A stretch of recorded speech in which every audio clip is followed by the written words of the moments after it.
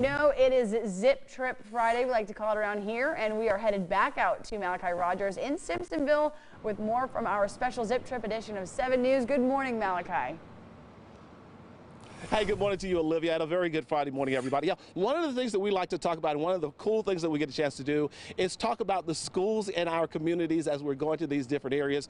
And today we're in Simpsonville, and you cannot come to Simpsonville and can't go past 385 without seeing that spectacular building that is Hillcrest High School. And with me right now, I have one of the assistant principals, Mr. Jay Freeman, if you'll come in, please. Good morning to you, and thank you so much for being here. Morning, how are you? I'm fantastic. Tell folks a little bit about Simpsonville, the size of Hillcrest High School, the number of students you guys have, and what you guys are looking forward to this year. Well, we're a 5A school. We have a little over 2,200 students this year.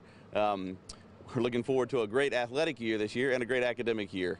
So it's going to be a lot of fun. Fantastic. And again, your school is known for the academics. It's known for the athletics.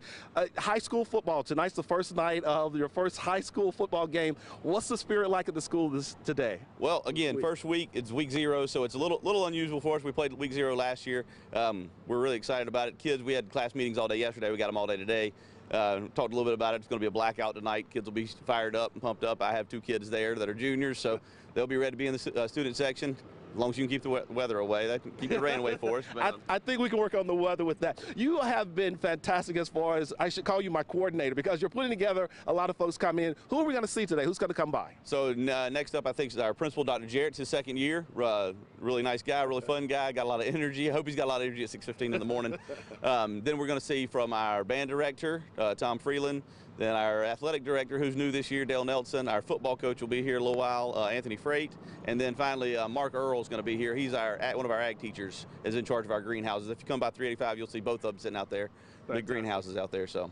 Thank you so very much. And again, good luck to you guys. Have a great school year. Thanks so much. I know this has been a hard week for you guys, but thanks so much for being here. We appreciate it. We appreciate the exposure. All right. Good luck to you guys. All right. Back to you guys.